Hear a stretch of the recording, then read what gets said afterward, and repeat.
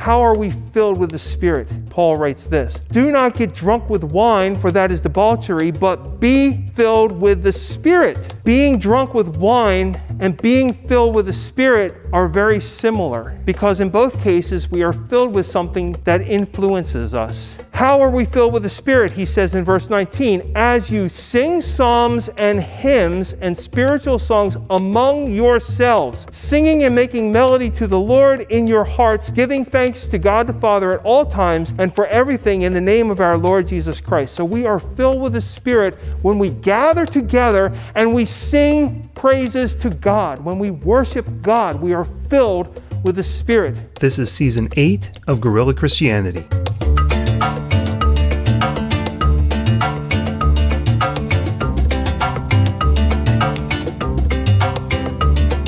My name is Pastor Brett Walker, and I'd like to thank you for listening to Guerrilla Christianity, an unconventional, no-apologies exposition of God's grace from an evangelical Methodist point of view. God's holy word is central to all we believe, so let's get into God's word right now.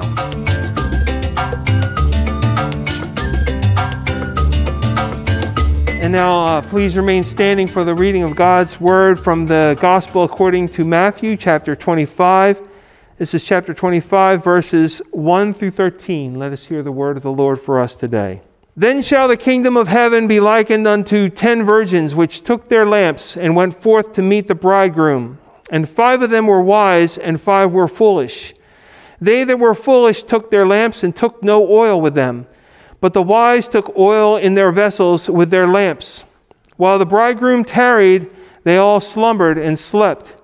And at midnight there was a cry made, Behold, the bridegroom cometh, go ye out to meet him. Then all those virgins arose and trimmed their lamps. And the foolish said unto the wise, Give us of your oil, for our lamps are gone out. But the wise answered, saying, Not so, lest there be not enough for us and you. But go ye rather to them that sell, and buy for yourselves. And while they went to buy, the bridegroom came, and they that were ready went in with him to the marriage, and the door was shut. Afterward came also the other virgins, saying, Lord, Lord, open to us. But he answered and said, Verily I say unto you, I know you not. Watch therefore, for ye know neither the day nor the hour wherein the Son of Man cometh. May God pour out his rich blessing upon this, the reading of his holy word. You may be seated. This week we're going to be starting a new series based in Matthew chapter 25. For the next 3 weeks we're going to be looking at Matthew 25. We are at the end of the liturgical calendar. The church calendar begins with Advent and it ends with the reign of Christ, or Christ the King Sunday, which is the last Sunday before Advent. Advent is November 29th. We'll be starting a new year in the lectionary, Year B, which focuses on the Gospel of Mark. We've been in the Gospel of Matthew all this year, and so we're looking forward to that new year, that new liturgical year on the church calendar. Now, last Advent, 2019, everybody remember 2019? But last Advent, we asked a question. We had a series all throughout Advent called, Are We There Yet? Now, everybody remembers when we were children or when we had children and we went on a long car trip, right? The kids would sit in the back and they would say, Are we there yet? Are we there yet? Are we there yet? Because we get bored, right? Well, that's how we are as Christians. Sometimes we feel like, are we there yet?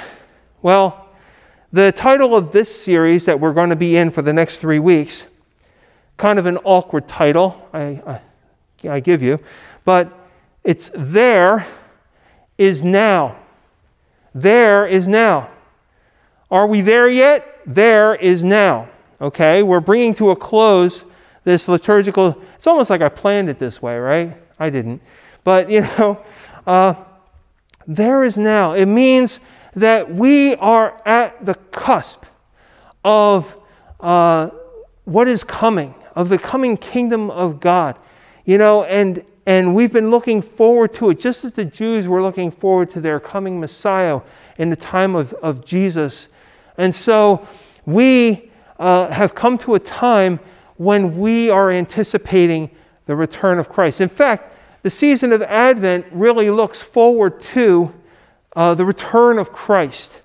Not just preparation for celebrating his first coming, but anticipation for his next coming, for his return.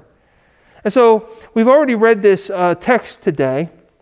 It's a parable about the wise and foolish virgins. Let's prepare our hearts and minds to receive this word. Let us pray. Lord, we come seeking wisdom and guidance from your holy word. You speak to us from the pages of the Bible. All Scripture is breathed out by your Holy Spirit and is profitable for the men and women of God for instruction, for reproof, for discipline, for training in righteousness, so that we may be ready to do your good work here on earth. Be with us now as we hear your word, and may we live it out in the world, that you would be glorified and your kingdom be established now and forevermore. This we ask in the name of Jesus Christ, our Lord and Redeemer. Amen. Well, we have seemingly survived election day, or I guess it's now election week, right? It's not just election day. When I was a kid, we used to use election day, You go down to the polls, you vote. The polls close around 8 o'clock. The results start coming in. Usually around midnight, maybe 1 o'clock in the morning, a winner is declared.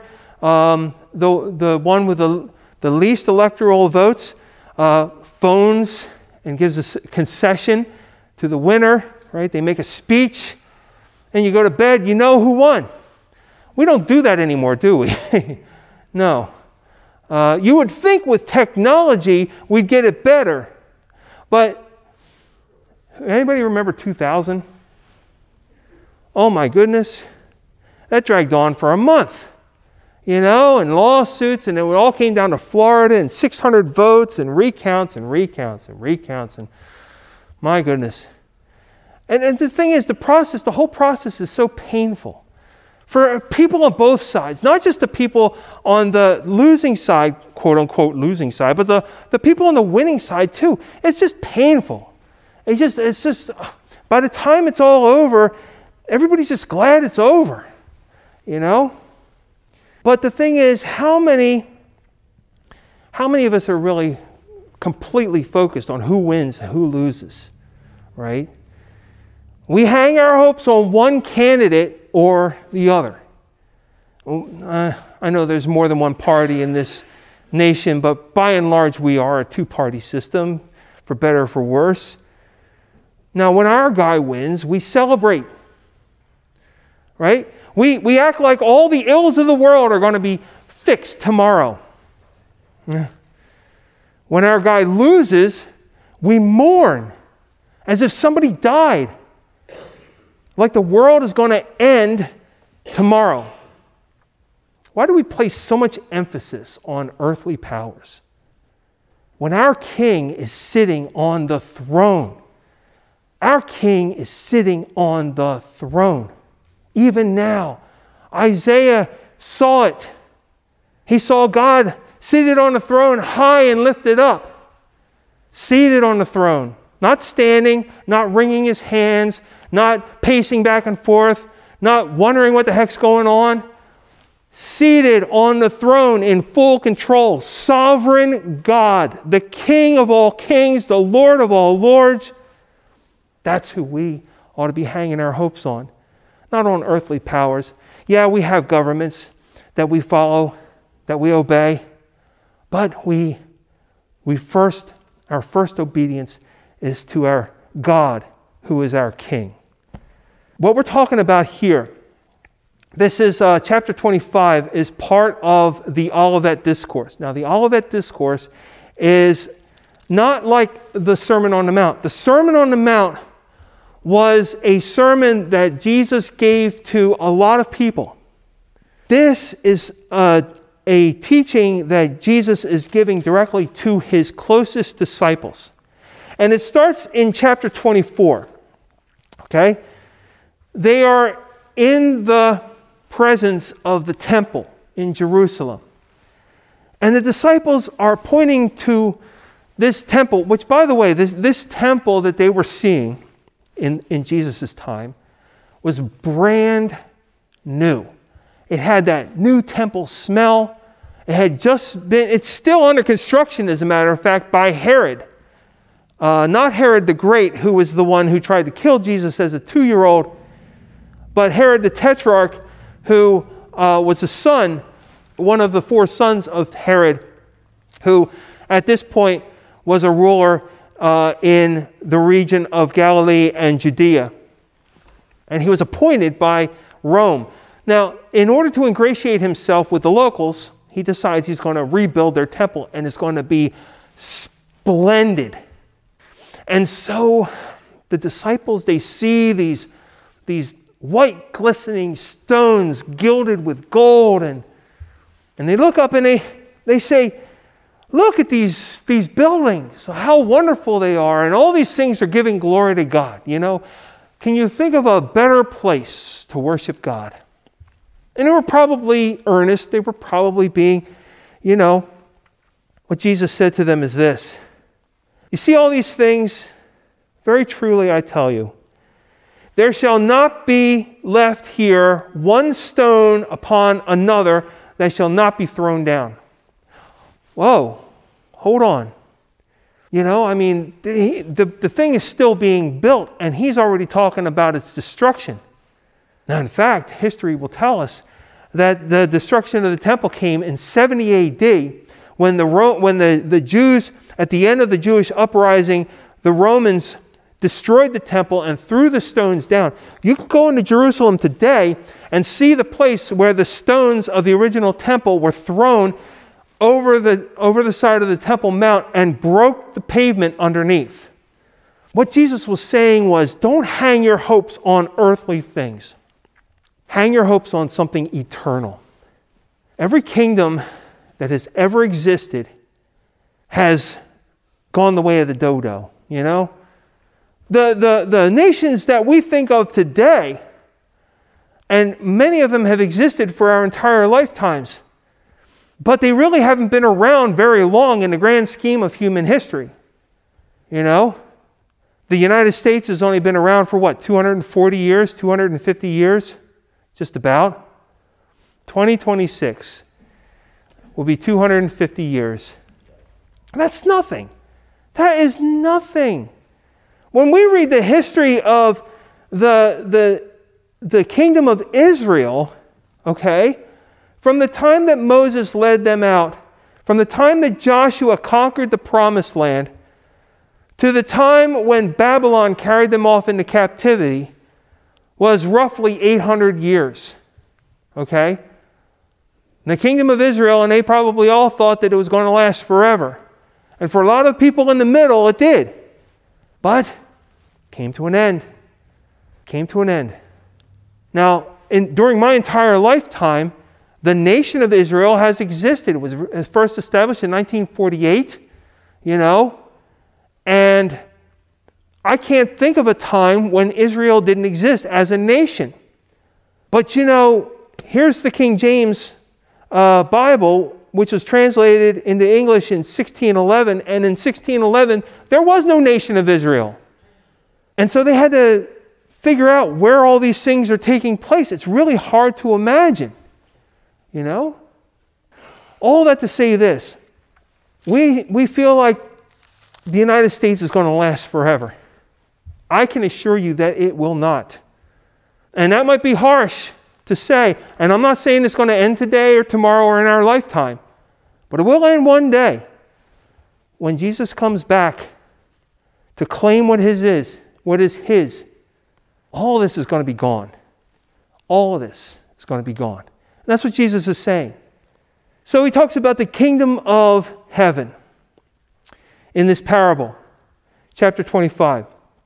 Then shall the kingdom of heaven be likened unto 10 virgins, which took their lamps and went forth to meet the bridegroom. And 5 of them were wise, and 5 of them were foolish. So, obviously, from this story, Jesus wants us to be like the wise virgins and not like the foolish ones, right? Okay. So I'm going to give you a list, okay? I don't usually do lists, but in this case, the teaching seemed to lend itself to be a list. So here are 5 ways to be ready when Jesus comes back. 5 ways to be ready when Jesus comes back. Number 1, be filled with the Spirit. Be filled with the Spirit. Verses 3 and 4 says, they that were foolish took their lamps and took no oil with them.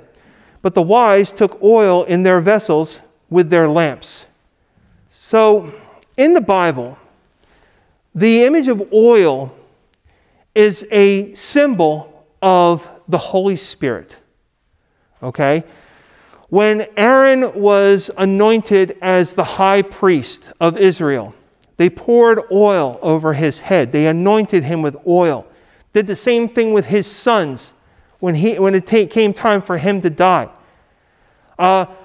When Samuel the priest anointed a king of Israel, anointed Saul, the first king of Israel, poured oil over his head. Same with David. When David was the king, they poured oil over his head. It's a symbol of the Spirit of God being poured out on this ruler.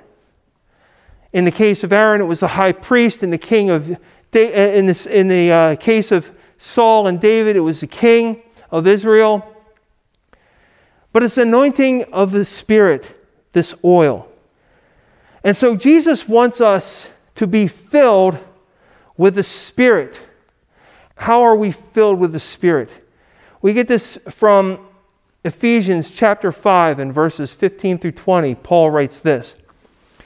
Be careful then how you live, not as unwise people, but as wise, making the most of the time because the days are evil. So do not be foolish, but understand what the will of the Lord is. Then he says this, do not get drunk with wine, for that is debauchery, but be filled with the Spirit. Now, that's a weird juxtaposition, don't you think? But it sounds like being drunk with wine and being filled with the Spirit are very similar. They are. Because in both cases, we are filled with something that influences us. You know, when we say when we're drunk, we say we're under the influence, right? We're under the influence of the alcohol, okay? And then we do stupid things. And I know this because I've been drunk and I've done stupid things, okay? And Paul says, don't do that. Don't be filled with alcohol. Be filled with the Spirit. And what happens if we're filled with the Spirit? We're under the influence of God's Spirit. How are we filled with the Spirit? He says in verse 19, as you sing psalms and hymns and spiritual songs among yourselves, singing and making melody to the Lord in your hearts, giving thanks to God the Father at all times and for everything in the name of our Lord Jesus Christ. So we are filled with the Spirit when we gather together and we sing praises to God. When we worship God, we are filled with the Spirit. See, we are not called to be Christians in isolation. We are called to be gathered together in the body of Christ. And you can't be a part of the body if you are apart from the body. We have to gather together. We are filled with the Spirit when we gather together as a body and we sing and we worship and we praise God. That's how we are filled with the Spirit. So the first thing we need to do is we need to be filled with the Spirit. We need to worship God with others. That is where the Spirit is. Jesus said, wherever 2 or 3 are gathered together in my name, there I will be among them. And so we sing psalms and hymns and spiritual songs. You know, we have this hymn book that we sing songs from. And I don't know about you, but I feel the Spirit of God moving in me as we sing. And I listen to worship songs all the time. I listen to songs that give praise to God so that I'm filled with the Spirit. You know, I'm the only one who drives that truck for Amazon. I have my radio station is FM2 and preset 6, and that's 106.9, which is K-Love. I love it. And I'm singing songs at the top of my voice. And we have a camera in the cab, and I know they're watching me. And I wonder what they think of me. You know, it's like, there goes that guy singing all the songs about Jesus again. You know? Well, that's how we're filled with the Spirit. We sing songs, but not just by ourselves. We gather together. That's what Paul says. Sing psalms and hymns and spiritual songs among yourselves. Together, gather together, singing and making melody to the Lord in your hearts, giving thanks to God the Father at all times and for everything in the name of our Lord Jesus Christ. So the first thing is we need to be filled with the Spirit. We're filled with the Spirit when we worship God with others. Now the second thing is to stay awake. Stay awake. Verse 5 says, while the bridegroom tarried, they all slumbered and slept. Now notice, it's not just the foolish virgins who slept, but it's also the wise ones as well. This is the problem, and this is where we are today. Because the bridegroom has tarried. He hasn't come back yet. And some of us tend to think that maybe he's never coming back, you know? And we start to say things like, oh, well, the whole thing about the rapture, that's not true. It's not going to happen. And it certainly won't happen in my lifetime. It could happen any time. That's the thing. And I'm not saying that to strike fear in anybody, but so that we can be prepared. You know, I once told a story about how when my parents went on vacation and left me at home, I let the house become a wreck. I didn't take care of anything. The dishes piled up. The pool in the backyard turned green, right? I never mowed the lawn. They came home to like 2 weeks worth of grass, but they came home a day early. I wasn't expecting it, right? And were they upset? Yes, they were. They were very upset with me, and rightly so, because I wasn't doing what I was supposed to be doing. As Christians, we are called to be ever vigilant, to stay awake. How do we stay awake? You can't stay awake 24 hours a day. Eventually, you'll become delusional and die. Our brains need rest.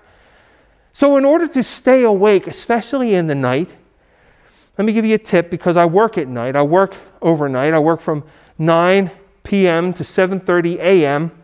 How do you work all night long without feeling sleepy? Well, you get rest. You have to manage your rest. You have to sleep during the day.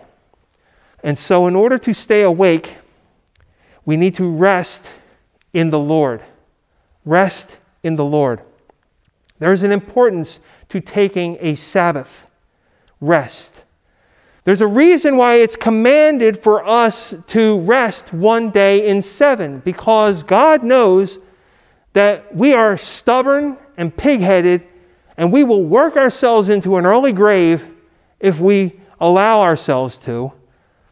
But God in His wisdom tells us to rest one day out of 7.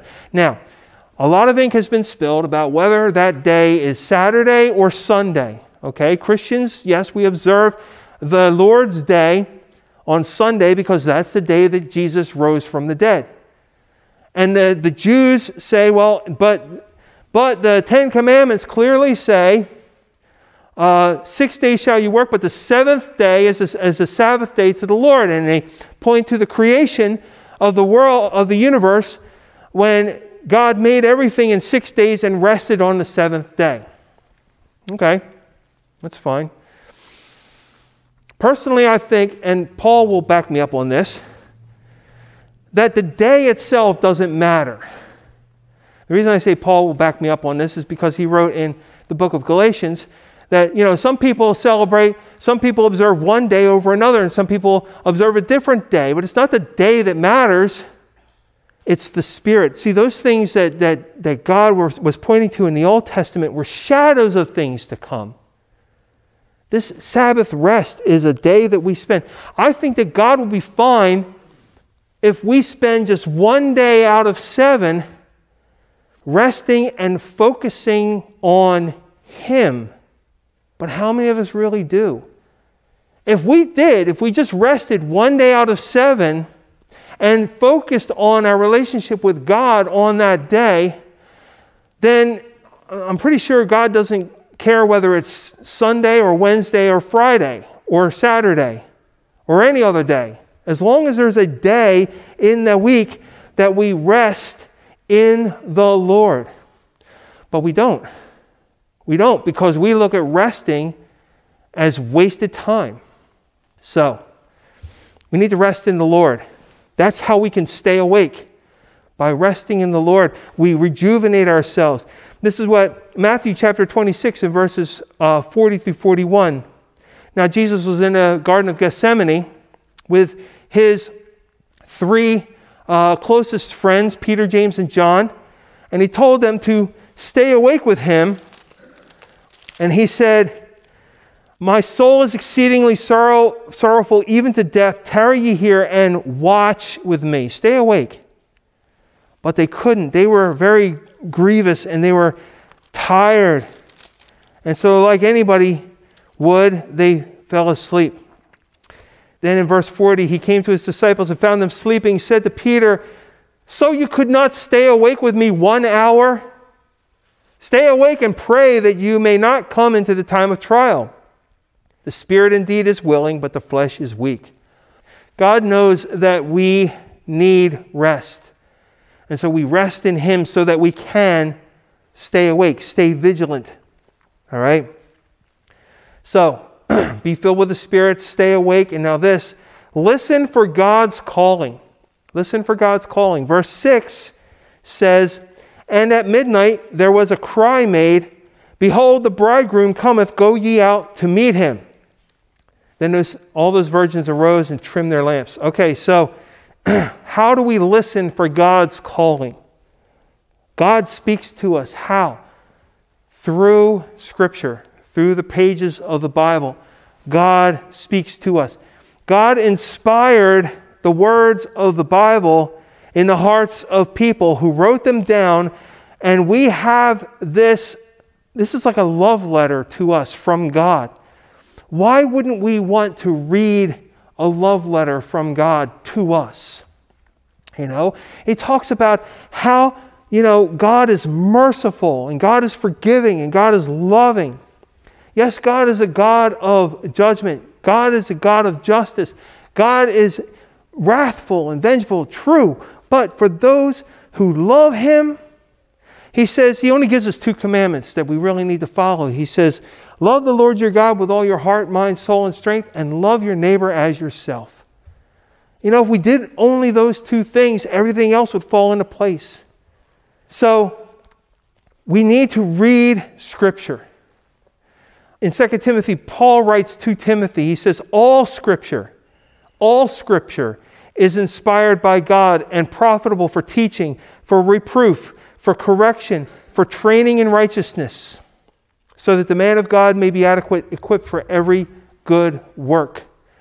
We equip ourselves by reading what God has to say to us. Now, I've tried to make it my endeavor to read through the Bible every year. And I've not done it perfectly every year, but since 2008, I have read through the Bible 10 times, and I'm on my 11th time and getting pretty close to the end now. All that to say, we need to be in God's Word. We need to, if we want to know what God is saying to us, if we want to hear His voice, if we want to hear Him calling to us, we need to be in His Word. Okay? So listen for God's calling. Read Scripture. So we're gonna be filled with the Spirit by being in worship with each other. We're going to stay awake by resting in the Lord. We're going to listen for God's calling by reading Scripture. And then we're going to trim our lamps. Trim our lamps. Number 4 is trim our lamps. What does that mean?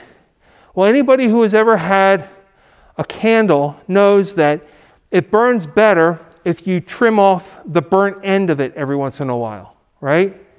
If you have an oil lamp, you need to trim the wick and get rid of all the burnt parts of it, okay?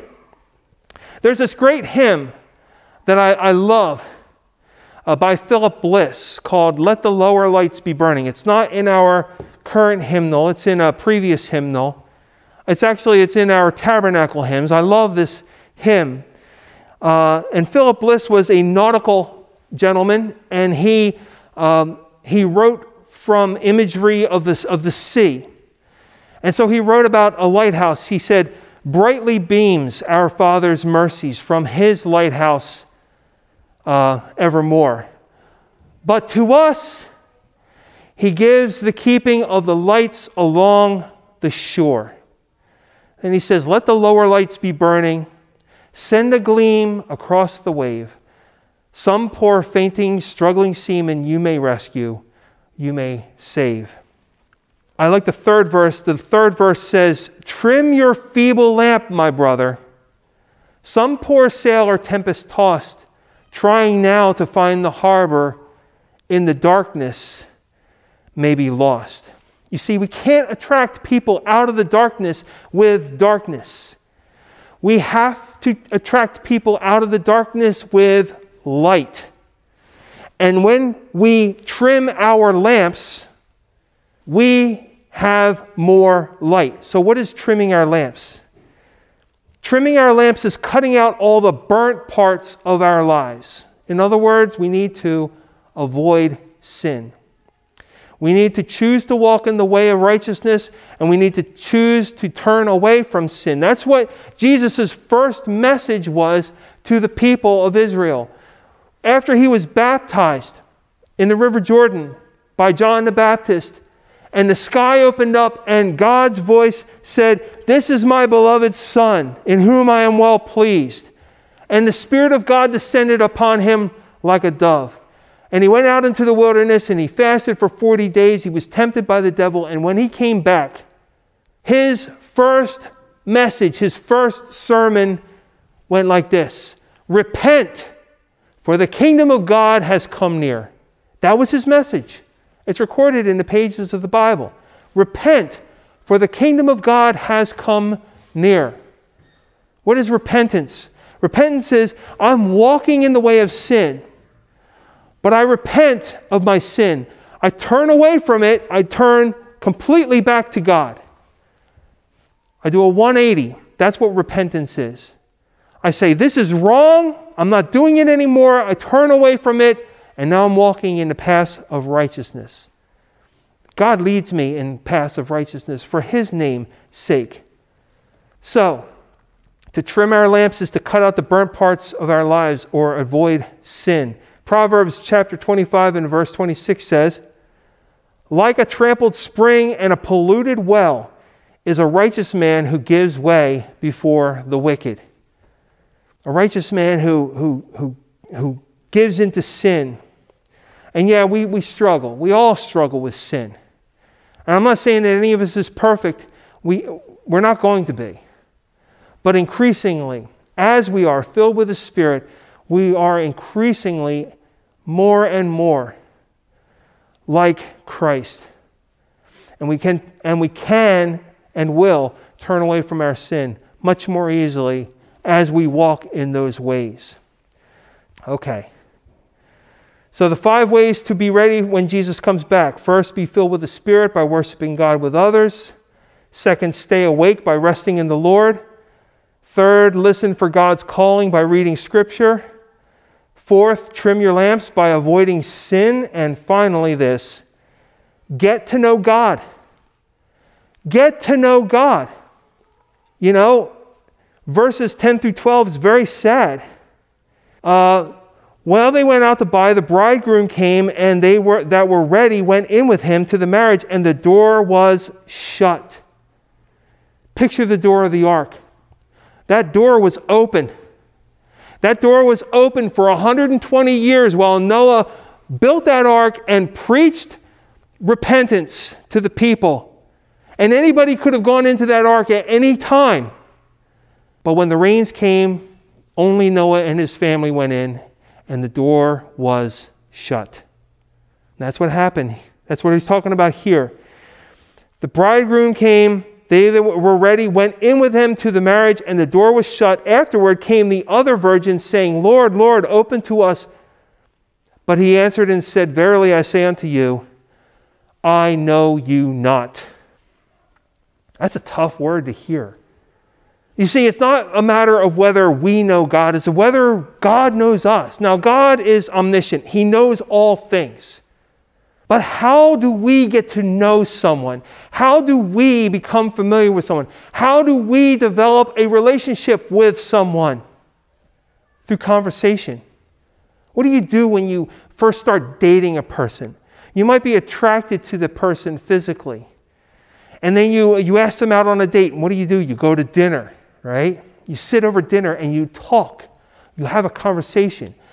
You tell each other your things that you like and the things that you don't like. And you start to build a relationship around those things, those commonalities.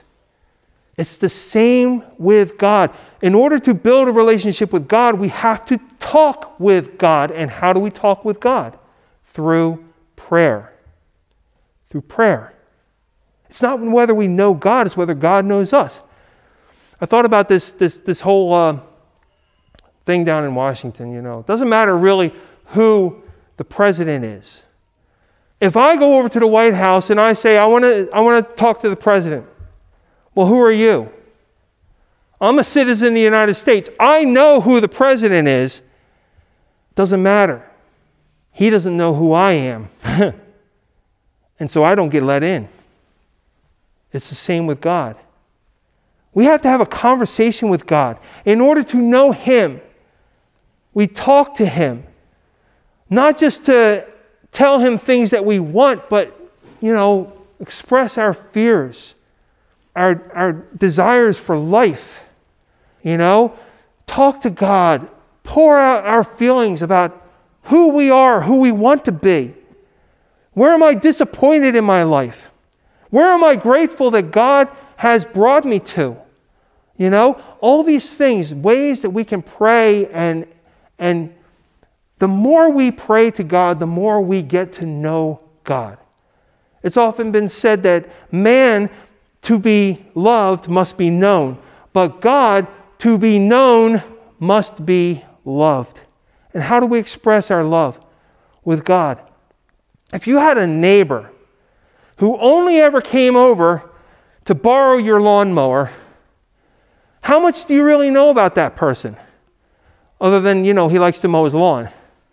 That's all you really know. But if your neighbor comes over and knocks on your door and says, hey man, let's have a cup of coffee and sit and talk and get to know one another. Then you build a relationship with that person. That person is not just asking for something all the time, but you build a relationship with that person and you get to know them. It's the same with God. Get to know God through prayer. Jeremiah chapter 33 and verse 3 says, call to me and I will answer you, and I will tell you great and mighty things which you do not know. God wants to answer us in prayer. God wants to talk to us in prayer. And remember that prayer is not a monologue. Prayer is a dialogue. Prayer is a conversation between us and God. And we might not hear an audible voice from heaven speaking to us, but we will hear the gentle prodding of our Lord as He tells us in our hearts what He desires for us. So we need to get to know Him, because otherwise He doesn't know us. And then He ends with this, watch therefore, for ye know neither the day nor the hour wherein the Son of Man cometh. This is a common thread. He said it in verse 42 of chapter 24. Watch therefore, for ye know not what hour your Lord doth come. We don't know when He's going to return. We only know that He will return. And we know that because He made that promise and He keeps His promises. Every other promise He's ever kept. Why would we think that this one is different? He cannot lie. He tells us that He will return. And so my question for you today is that if Jesus were to return today, right now, are you ready? We get so distracted by the things of the world. I have tried so hard this week not to be swept up in the fervor surrounding this election. We focus on these things because we can see them. Like the Israelites cried out to Samuel for a king. We fail to realize that our king is seated on the throne right now. We place our hopes on earthly powers, on electing the right representative to lead us into a better future. What better and brighter future is there for us than the eternal kingdom of God? And Jesus tells us in this parable that there was a shout at midnight proclaiming the return of the bridegroom. See, midnight is the darkest part of the night, when the sun is on the opposite side of the world from us. When it's darkest, when everything seems the bleakest, when it looks like all is lost, that is when Christ shall return with a shout, with the trumpet of God, and everyone will know that he has returned. Will you be ready? Will you be awake? Be filled with the Spirit. Stay awake. Listen for God's calling. Trim your lamps. Get to know God in prayer. Be like the wise virgins in this story, and be ready for Christ's return. We ask, like the petulant children on a long trip, are we there yet? Friends, there is now. Let us remain prepared always to welcome our King into his kingdom. Let us pray. Almighty God, we thank you for reminding us that you are in charge, that you are seated on the throne. And we thank you, Lord, for this story, this parable that has been left for us to study. And so we pray, Lord, that you will help us in this regard, that we will be focused on you, that we will be filled with your Spirit through worship, corporate worship, singing songs and praising your holy name, that we will be awake, that we will rest in you, that we will listen for your calling by reading your holy word, that we will avoid sin in our lives so that our light may burn brightly. And Lord, this is a hard one for us. Help us to be more present in prayer. Help us to remember that you are always listening. And all we have to do is to open our mouths and call out to you. You will hear us and you will answer. Let our prayer be a conversation with you, Lord. And let our ears be open to hear what you would have to say to us. In all things, Lord, we give you glory, honor, and praise. And all this we pray in Jesus' holy name. Amen. Thank you for joining us on this edition of Guerrilla Christianity. My hope and prayer is that this time of listening to and learning from God's Word has blessed you as much as it has blessed me putting this message together. And God has also blessed me in appointing me to serve 2 churches in Salem County, New Jersey, Ebenezer United Methodist Church in Auburn and Hudson United Methodist Church in Pedricktown. If you don't have a church family to call your own and you live in the area, I'd like to invite you to join us on Sunday mornings. We are a Bible-believing, gospel-preaching, Christ-adoring faith community in the heart of New Jersey's farmland. Ebenezer meets for worship at 9 a.m. and Hudson meets for worship at 10:30. We also have Bible study during the week. Of course, if you don't live nearby, get involved with the church where you are. We are not called to be Christians in isolation, but in community. So I would encourage you to live out your faith with a group of like-minded believers wherever you are. Now, if you enjoy this podcast and would like to help support it, please share it with your friends and family. Hit like, leave a comment, and also subscribe to our YouTube channel. Just search for Guerrilla Christianity. Keep learning, keep growing, and I pray you will join us for Guerrilla Christianity again. Until next time, remember this: Christ died for you. Now go live for Christ.